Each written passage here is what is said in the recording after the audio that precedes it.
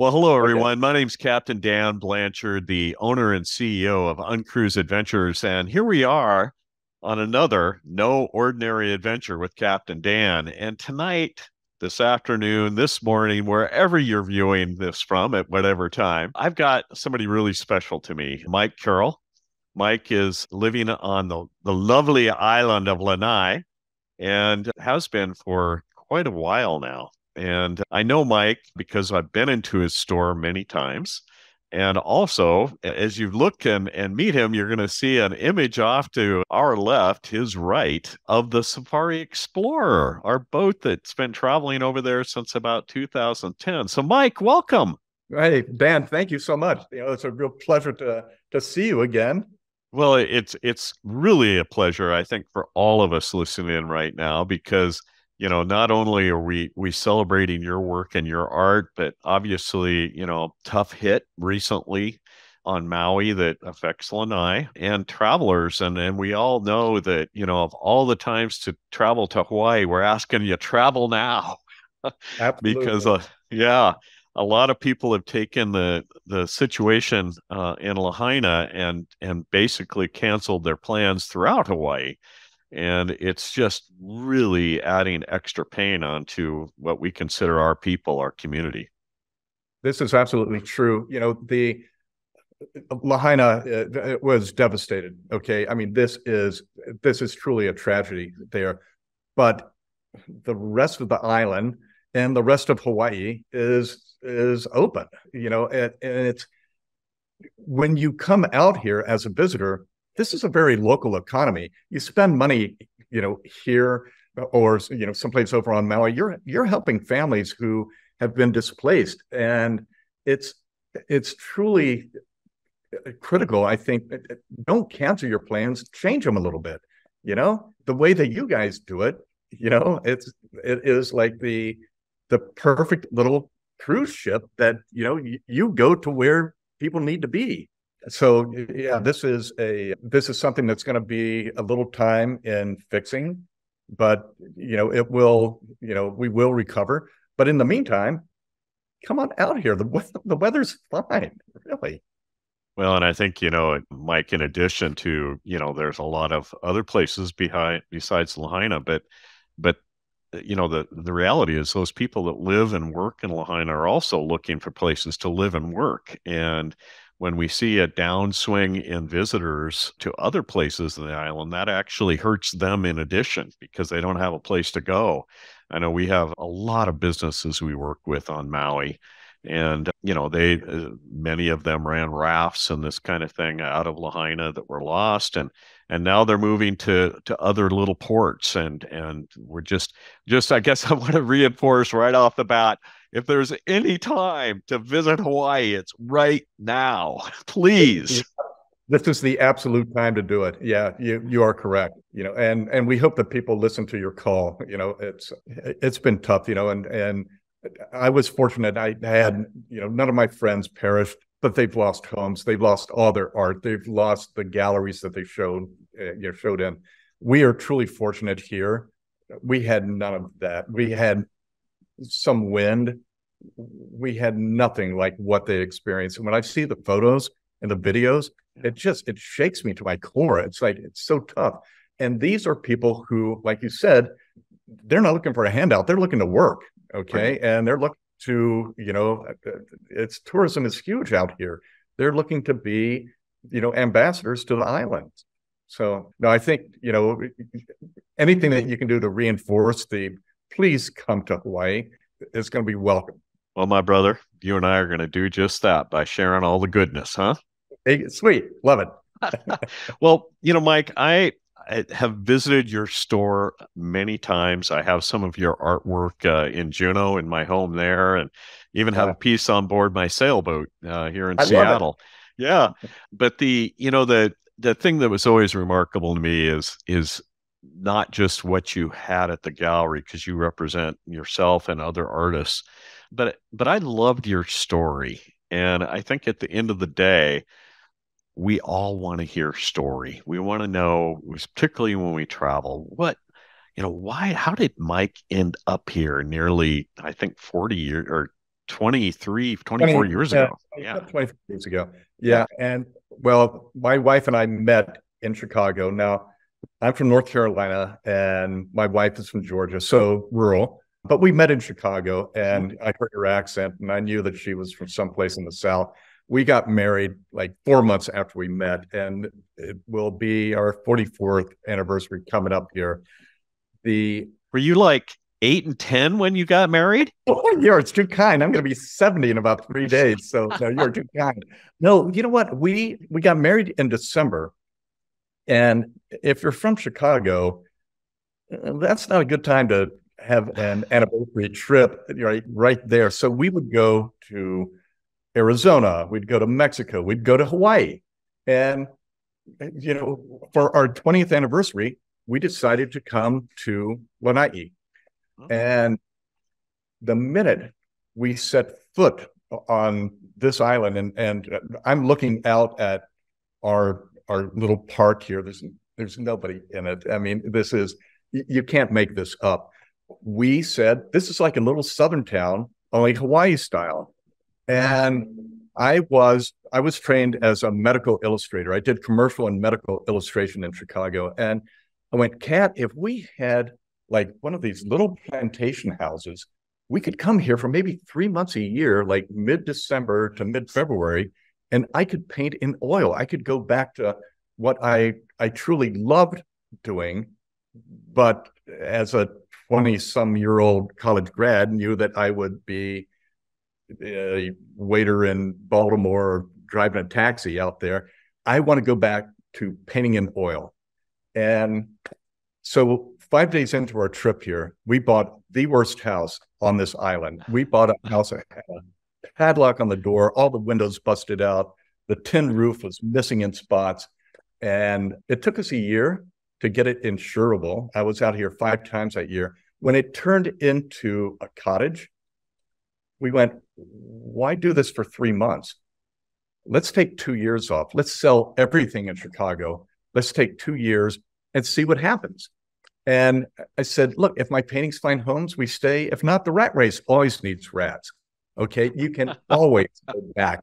And things worked out real well. So yeah, we made the full-time move here. We sold the shack about 16 years ago. We're still in a 1920s house, but a little bit nicer one. Okay. This island and because you've been out here, but this island is it's a trip back into history. This is the way Hawaii used to be. It's the old plantation style. And yeah, when people come here, they're like, how does this exist here? It's like, I have no idea, but there are times that I have to pinch myself. Is this a dream? I'm really here still. I think, yeah. And I think, and the physical beauty of the island, because you guys, will do, snorkels and dives and things like that. But just the peaceful nature of the island up here is something that you have to experience. I agree. I like you came to Lanai for the first time earlier on in life. I was in my early 20s and just a couple of years ago. Yeah. What do you know about that? It was 1983. And I was fascinated. It was it was not long after the Dole years, as I recall. And in fact, that may have been transitioning about then. I think it was right then. Yeah. And Lanai City was still very much a working town. And the wonderful thing that's been retained is that lovely quaintness of old Hawaii has not been lost. And even the beautiful lodges and hotels that have been established just fit into the scenery so well and are not obnoxious. And right down at Manili Bay, I mean, it's amazing. I know my wife, Kat, will talk about this, and she's like, okay, we go to, other islands as well. And she's like, you have a hotel next to a hotel, next to a hotel, next to a hotel on both sides. Here, you have a hotel on a bay. Okay. You have a hotel in a mountain type setting, which for people who are not familiar with, Hawaii, yeah, there are hills here, but this is they are two entirely different fields. It's a different geography. And yeah, you come to this island and you get the best of both worlds. We get a lot of folks coming over here from Honolulu for like long weekends to stay up here at the Sensei Resort because it's like going to Colorado. Okay. I mean, you're up in a mountain retreat. And it's cooler. Yeah, it is. And all the islands have seaside resorts. Nobody is on like a beautiful bay like Manele Bay with nothing else around them. A park. A park. Yeah, I know. You can think about it. I mean, truly, I realized this the minute we got here, because we'd been to Hawaii before. It's like, how does this exist? Yeah. And, for us, this has been, well, we've lived here now longer than we did in Chicago, so this is truly home. I mean, I've lived here longer than I've lived anywhere else. So yeah, this is my home. Well, it's a wonderful place to call home. I would love to call Lanai City, that whole area, my home. I'm envious. I will say that, that 1983 visit ended up with my two children having Hawaiian middle names, Daniel Kai and Dene Leilani. And that's all based on just a stone's throw from where you're at.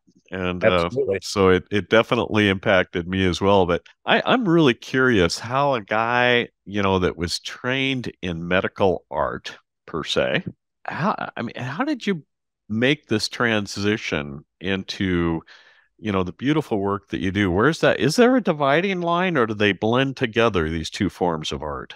Well, no, that's really interesting. The med school at Hopkins has this program called Art as Applied to Medicine. It was founded in 1911 by a German artist named Max Brodel. And it was very classical training. And, I just sort of fell into that. I was pre-med when I went off to school. Okay. And I was like, my gosh, if I go into medicine, I'm never going to be able to draw. And, I've got to somehow blend them. And it turned out that 30 miles from the school where I was going at the time was the med school at Hopkins had this program. And so I went through that for grad school, but that was in order to make a living.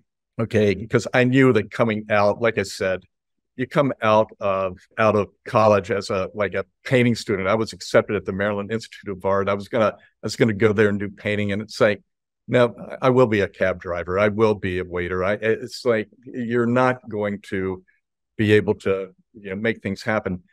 So the training was fantastic. And then I met Kat, we got married. She talked me into going freelance. And so I was up and down Michigan Avenue in Chicago. Oh my gosh. Doing not only scientific illustration, but editorial cartoons for the Chicago Tribune. People in Chicago know this beer called Goose Island. I drew the goose for them. I had a cartoon strip in the back of a local paper. You name it, I did it. I just wanted to create. Sure. But when we came here, I went, maybe this is a chance to reconnect with painting in oil, which is something that the oil paints had been in the closet in Chicago for 20 years. Kat and I would move from, one place from, to another. And she'd go, Mike, can we get rid of these, oils? And I'm like, no, I'm going to paint one day. I promise you, I'm going to paint one day. And when we came here was when everything sort of clicked. And I think that I don't know, I just sort of found the place that would give me a chance to reconnect with myself. And yeah, so that's essentially how I went. There are times that I do paintings that are, they're somewhat photoreal, and there are times that I'll go more impressionist. It's just, my mind jumps all over the place. I just go with it. I don't ask why. It's like, this is what I'm going to do today. I like the way you put that. The mind just jumps around. Yeah, I love that. I don't want to get pigeonholed. And that was the thing that I felt like was happening in Chicago with my art. I was starting to get pigeonholed, and I didn't want that. I wanted to create. I do commissions. I love doing commissions, but I only accept commissions for things that I want to paint. As a commercial artist, you didn't have that luxury. It's like, Sure. I need this by tomorrow afternoon. Yeah, it was a And production more than I, an art. I'm, Yeah. I'm a Yeah. pair of hands. Okay. That was what I was. So yeah, no, this has been like the craziest 20 some years. You just can't make it up. Well, and now I want to get into that part. You just can't make it up because I'm really curious. Having spent many times on your island and tromped around it, I'm curious, is there an event or a place on the island that just strikes you as like if I were to walk in your store and you and I hit it off and you just had to share with me this one time was like the most memorable time that I've had on the island, what would that look like? There is a painting that I did, and it's when the full moon was rising over Haleakala, and we have a rock that you've seen that it's called Pu'upehe. The locals call it Sweetheart Rock, and the moon is rising as the sun is setting, like behind me. So you get this orange glow, and but the moon is there. There was just something about that when I was painting it. It's like, this is one of the most beautiful things I think I've ever seen. It's like I never took the time to get out and watch, or look at things like this in Chicago. You just don't take the time to do that. And as I'm watching the moon rise over here and the sun is setting, it's like only here, right? Yeah. Now this is, but that is, I think, like the singular thing that sticks in my mind as like what a great place that I've found to set up my easel. Oh my gosh. Yeah. And the Sweetheart Rock, what a picturesque spot. We go right by it in the boat and even, see it when we take the skiffs and the kayaks out and that kind of thing. And of course, lots of red dirt there too. I know. This is so funny. I grew up in a little town outside of Charlotte in North Carolina, and when my legs were long enough to hit the gas pedal, I got out of there and went up to Maryland, and it's known for the red dirt. And it's like, so where the heck did I move? I moved to a place that is red dirt. I can't get away from it, but I love it here.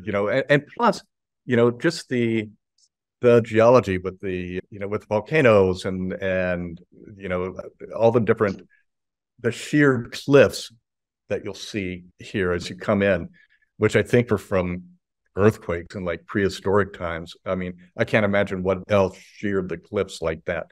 You really have to, go, this is like like no place else. It really is. I just share a quick experience I had. We were in what the chart calls White Manili Bay.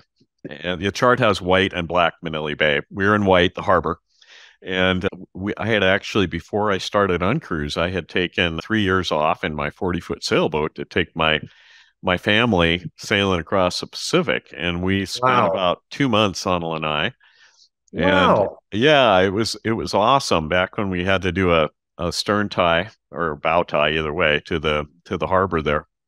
And but the red dirt, I was not familiar with it. And one morning we woke up and it had been windy all night, and the deck was just covered with red dust. And then it rained. It's true. My white boat was red for probably 2 days. It's true. It's true. I know my wife founded the cat sanctuary that we have on this island, and I'm sure that your guests know about that. Absolutely. But people will go out there, and I'll see them. Then they'll come back into town, and I'll see the little red paw prints on there, and I go, "You've got the Lana'i souvenir right there, because that red dirt is not coming out." Okay, so That don't wear is the white. truth. Don't wear white. Okay. Well, yeah, and for those that don't know, I mean, there's a whole red dye, red shirt industry, it seems like. Absolutely, Yeah, absolutely. yeah. There's You a can get reason. Yeah, I mean, if you haven't been to Hawaii yet, but particularly I would say Lanai, you can go and they have these shirts that you can buy that are dyed with the local dirt, and it is I mean, they're really quite beautiful. I cherish them. They are. They are. Yeah, yeah. Yeah, it's not Well, too far from the color you got right there. Yeah, close, it close. is. Yeah. It is. This one would be an REI, but Upscale. but I need to Upscale. renew my Lanai red dirt shirts for sure.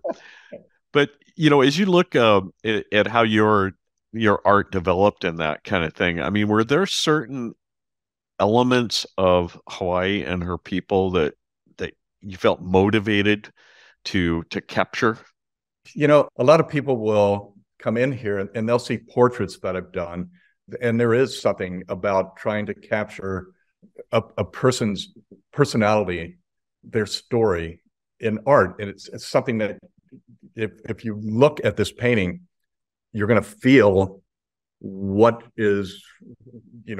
what drew me to paint this image. There are, and I've always loved portraiture, Mhm.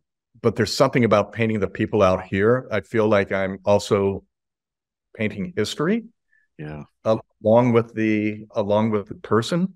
So it's I don't know. It's so bizarre. Someone was in here yesterday, and they said, what makes you paint what you paint? And I went, I have no idea. I don't know. I just know that it's something that strikes me, and I know that I have to paint it. I don't know why yet, but I know I need to paint it, and I'll figure it out while I'm doing it. Folks will come in, they'll see, well, I painted my wife, of course, at the cat sanctuary. Of course. But there are paintings that, I've done, there are like 3 or 4 of them in here that were in the state portrait shows that we have here. And, they are, like a gal who was 100 years old, whose dad built the church that's up at what is now the Sensei Resort, the little green church that's up there. Her dad built that church in 1935. I No think. kidding. Wow. Yeah. And it's just, there are just certain things that I'll see people, and it's like they have a story. They have a story in their face. Hmm. And I can tell that, I am going to be intrigued by this painting. But I do. And I mean, that's sort of how I figure out what to paint, I guess. That's awesome. I do also, personally find that your art and the art of that you do of individuals and people in their settings in Hawaii, I do believe it does have a historical value.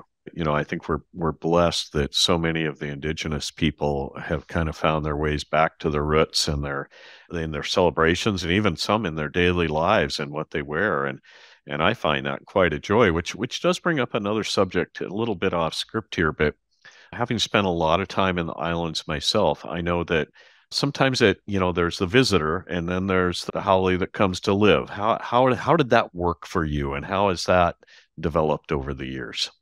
Here, this is sort of a totally different island. I think Hmm. what I've found, and maybe this is true in any place, it's like if you are a giver and not a taker, you're accepted. Okay. And in anything that you do. And it's like right now, Kat, my wife, she's over on Maui. She flew over today with our friend Anne, and she's helping do food prep for World Central Kitchen. Bless Okay. her heart. And then tomorrow she's going to be at the Maui Humane Society petting burned cats and dogs and trying to reunite animals with their owners. If you give, you're accepted, and people figure out real fast who are like who's over here to make a buck, or like fleece somebody, and who's here to help, contribute. And I think that's important in anywhere you live. I could not agree more, and I think that is travel in general. Correct. Yeah, Correct. in that when we are good visitors and we are giving visitors and we care to learn, that is a vast difference between, something like what UnCruise does or what you do compared to maybe an industrialized tourism type situation. It's and I can just tell people who have not been with UnCruise that I get that when people come in. They have a good feel for what, each of the islands. Each island has its own vibe. It's Oh, like, yeah. and it's so individual, Yes. and people have a really good feel when they come in here, and it's because I think of your staff. I think they are, like we said, they're akamai. They're smart. They give people a good background, and with that background, you appreciate more than you would just as some schmuck walking off of a boat, and walking around town. What's this red dirt? Where did that come Right, from? I right, don't like right. this red. Like, get rid of that, you know. Enough of the red dirt, Yeah, yeah, Yeah, yeah. but no, we can tell. Okay, Yeah. and so yeah, when the uncruise folks come in, it's a real pleasure. Well, thank you. I'm glad to hear that. I have many friends on there. Next time you see Neil, say hello to Neil for me. It's I been a shall. I yeah, yeah. shall. He's a great resource and help for us. Absolutely. He is sort of the the connector. He's the person who gets people from A to B. Yeah, for sure, for sure. I've certainly walked up that hill and rode bikes up that hill many Oh my times, but gosh. let me tell you, I'd rather ride with Neil. Yeah, exactly. I was gonna say I don't want to ride up that hill. Maybe going It's down it. it's it's a Yeah, tough ride. I would Um, imagine. so, when you're thinking about your gallery, you just said you turned 70. I mean, Yeah, what's give the me 2 days, okay?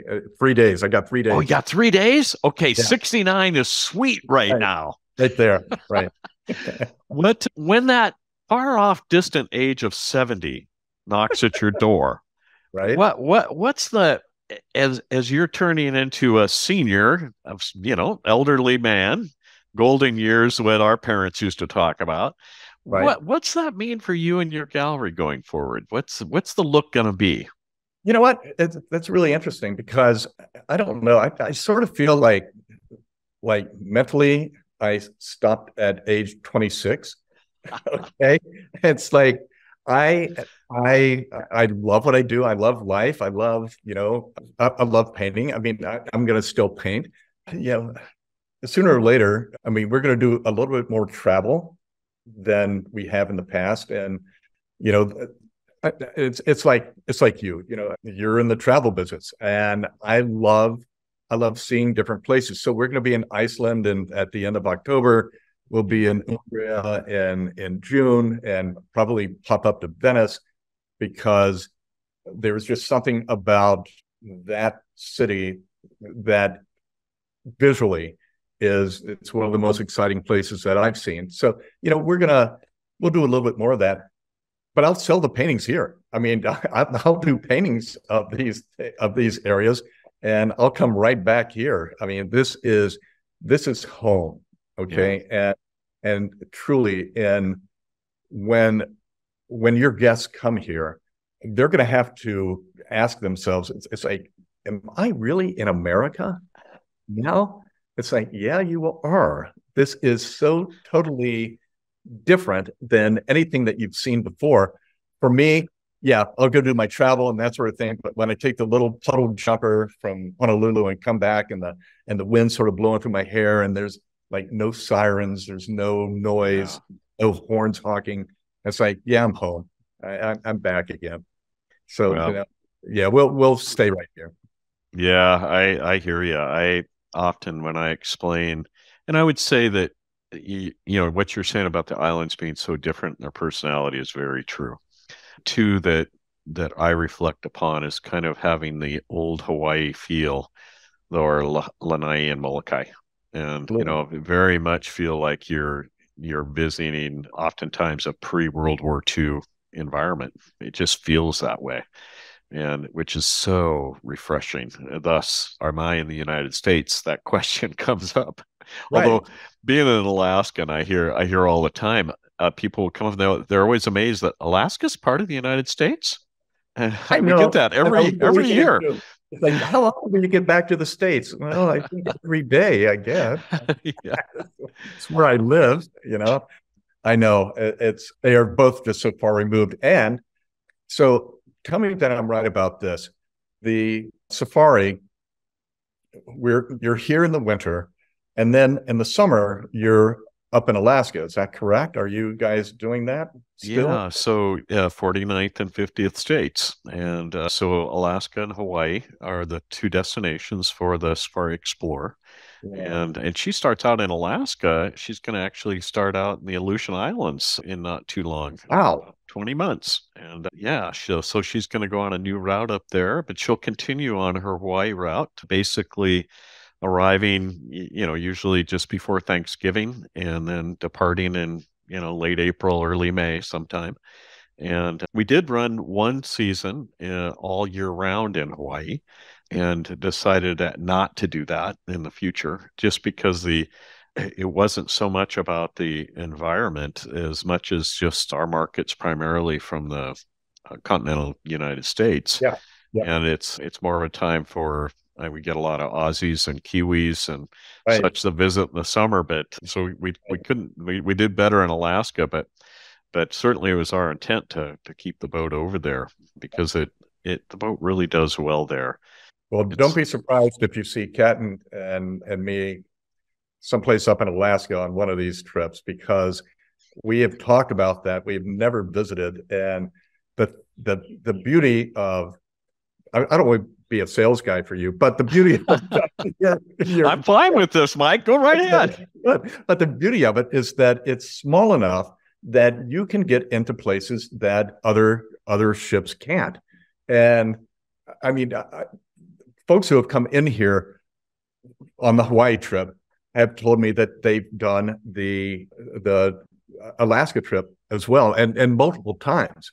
And it's like, wow, you guys you're doing it right. It's a lot of fun. I mean, people really look for, not there's the names, but the names, the big names about every place, Haleakala and, on and on. But I like to say that it's the magic is really in the places you don't know. And so I'm curious, from your standpoint, we probably have a lot of people that are listening to this cast right now that are going to come, and they're going to come to Lana'i. What are some things they shouldn't miss in Mike's eyes? Wow. Well, yeah, our bay, Hula Point Bay is like a perfect crescent of sand that, with spinner dolphins that will sometimes put on a SeaWorld show for you. The town here, okay, this is truly a throwback to the way Hawaii used to be. Okay. And you're in 1930s Hawaii. Yeah. When you come here. The cat sanctuary, if you are not, even if you are allergic, you don't have to go inside. It's an outdoor thing. It's uncaged. It's doing so many good things for not only the cats, but we have ground nesting birds here. We have several populations. The chick survival rate since they've started the sanctuary has gone from 20 to 80%. So we have now one of the largest ground nesting bird populations in all of Hawaii. Just enjoy yourselves. And enjoy the scenery. And enjoy the way life was, 50 plus years ago. I mean, because that's what you're going to find here. Yeah, I think it's easy to get caught up sometimes in particular little things, the bucket list type thing.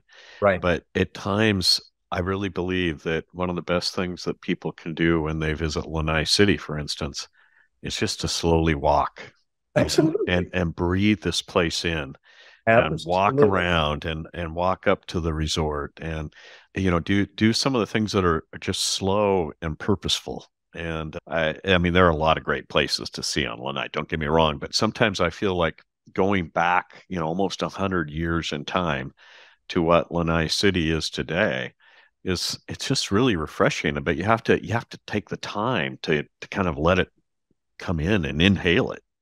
Correct. It's like, yeah, don't be the mainland tourist, okay? Who's like, where's, everything here is mom and pop, okay? Mm-hmm. It's all mom and pop stores all the way around.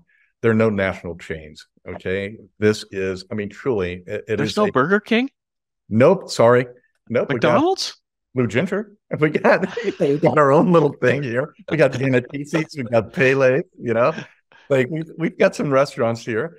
But no, it's just take it easy, relax. You know what I've found in my travels, when we go someplace, is anytime you have to make that one extra step to get off of like the main drag, just one extra step, just, go to one more, a bus or a train or something or a ship that gets you to someplace that no one else goes to.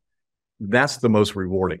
And because you have it to yourself. I love going places that when I'm there, I don't hear one word of English. Okay. Yeah. And I love the fact that, okay, I'm someplace that nobody else, from around me is. This is a good thing. I think I've found something special here. But with this island, we're hard to get to, and the fact that you guys find us is just amazing. But I think that your guests will absolutely love it here. Yeah, it's a real thing. It's like we say, the real Hawaii. And I think back to the adage I always said, the magic is in the names you don't know. And yeah, I mean, certainly I've had great times on Haleakala and would go right back. But the magic of just snorkeling off a shark fin, or just falling asleep up at Sweetheart Rock, or strolling through town, or I mean, there's so many places that to me are magical on Lana'i, and one of them is your store. And well, it's true. I mean, you present a form of Hawaiian art, or art that focuses on Hawaii, might be a better way to put it, that I think is a treasure for anybody's home. But that kind of brings me around to maybe my last question or point is now we've been talking about you. You've shared some of your art. I mean, how can people reach you, whether they're coming to the island or they're trying to find you online? You know what? You can find us online, guaranteed. If you just look for Mike Artist Lana'i, you're going to find me. But MikeCarrollGallery.com, that will do it. Can email me. I'm on Lana'i Mike at mac.com. Old school Mac.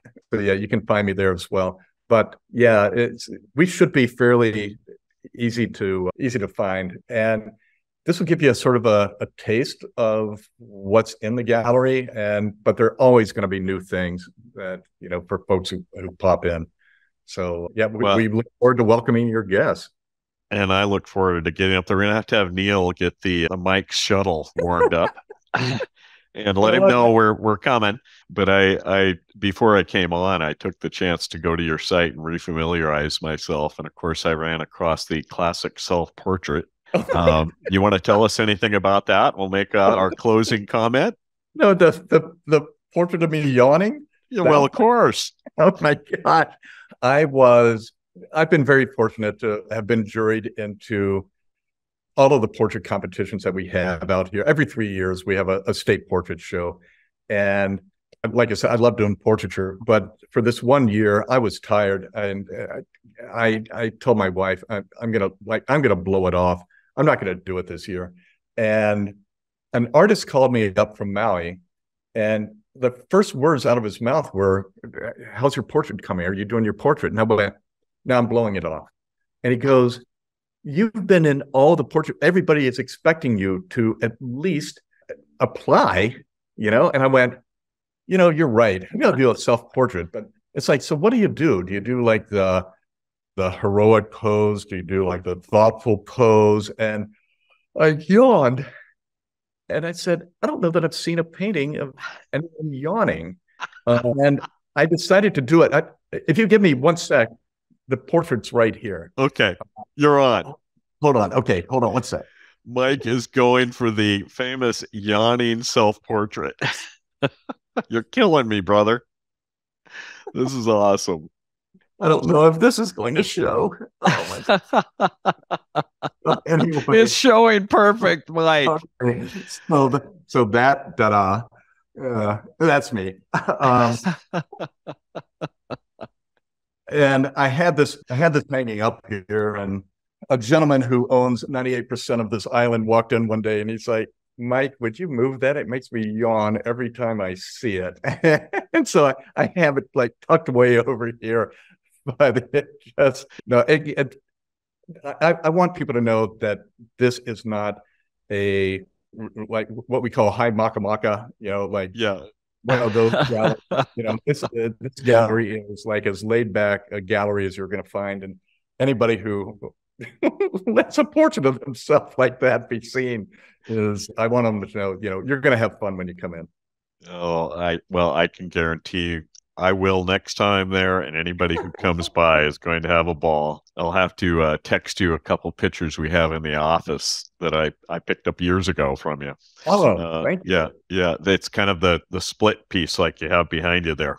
Oh, Yeah, wonderful. yeah, But, yeah. I've had it in my Seattle office ever since. Gosh, I think we got those in 2008 or nine when we were doing all our research trips over to the islands.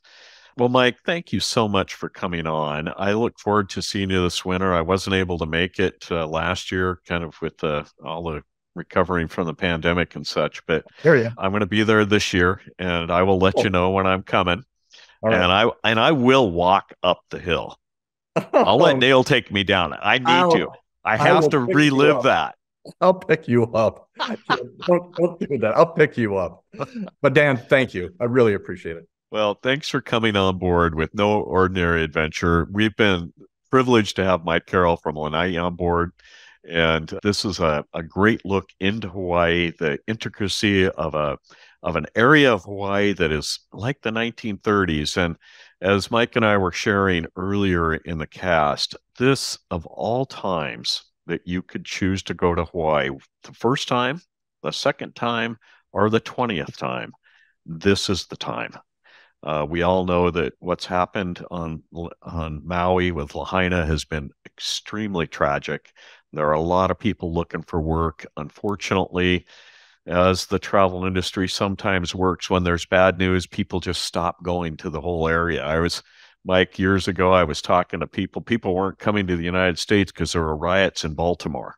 Right. And, what? Alaska's, 2,000 miles away from that. And so for those of us who are travelers who are believers in what travel can bring to a community, I ask you, whether it's traveling with UnCruise on the Safari Explorer or other means, staying at the lodge, please choose to travel to Hawaii this winter, next summer. This is a long haul for the people of Hawaii, and particularly those from Maui Nui, who are all affected by this. Maui Absolutely. County. Yeah.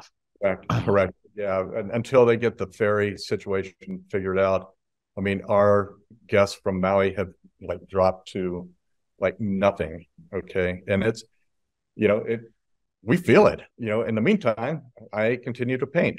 And so, when folks come in here, there'll be some fresh paint on the easel, guaranteed. There we go. Well, Mike, thank you very much. And I look forward to seeing you this winter. You got it. Thanks, Dan. Thank you. Bye bye. Bye bye. Aloha. Aloha.